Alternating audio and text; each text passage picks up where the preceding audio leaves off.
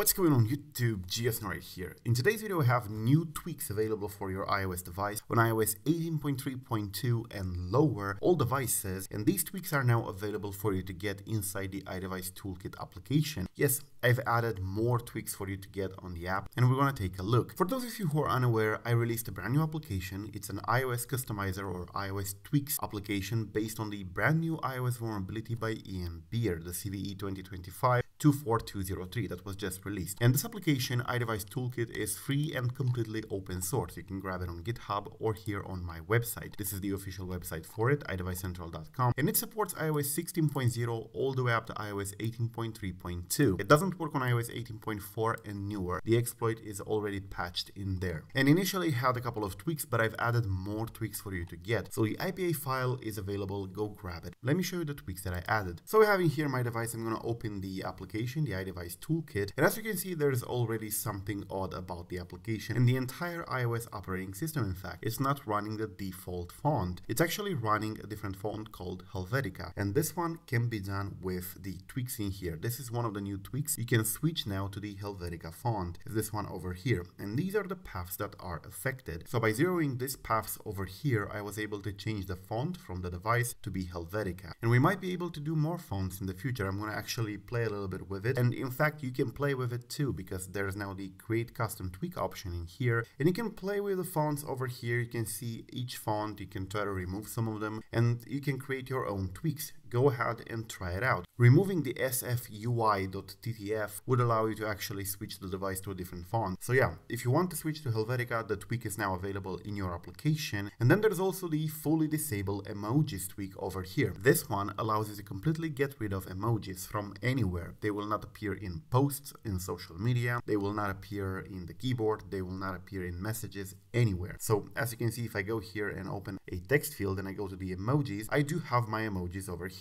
But if I go here in the iDevice ToolKit, which by the way I have reverted back to the normal font, and I disable everything but the fully disabled emojis and I apply it, this is going to apply the tweak, and that's it. Now normally in this terminal window there should have been some emojis, but as you can see they've been replaced with the square question mark icon. If I go here in a text view, you can see that the emojis are no longer available, none of them. So you will no longer see them on social media or messages or anything. That's if you have a personal beef with emojis. It was a requested tweak, so I have added it. Here's another one in the experimental tab over here called Force Reboot iOS. Now I don't know who needs this, it's just added for fun and giggles, but if you actually enable this one, it will fully crash the device. You can use this as a panic button, I imagine. These are the currently available tweaks over here. More to come, but please let me know down below what kind of UI tweaks would you like to see. Some of them are doable and some of them are not, and I will let you know whether what you want is possible or not. But in the next video I'm going to bring yet another thing to the application, and the next video will actually showcase the next version of the app, which will contain a file manager. So I hope you like it. You can get the IPA here on my website. This video is brought to you by Reboot, a software that allows you to easily fix your iOS device if it's stuck in recovery mode, DFU mode, it won't turn on, and stuff like that. Definitely check the program out in the link below. A free trial is available for both Windows and Mac OS. Thank you for watching. I am GSNorite. Till the next time, subscribe to stay updated,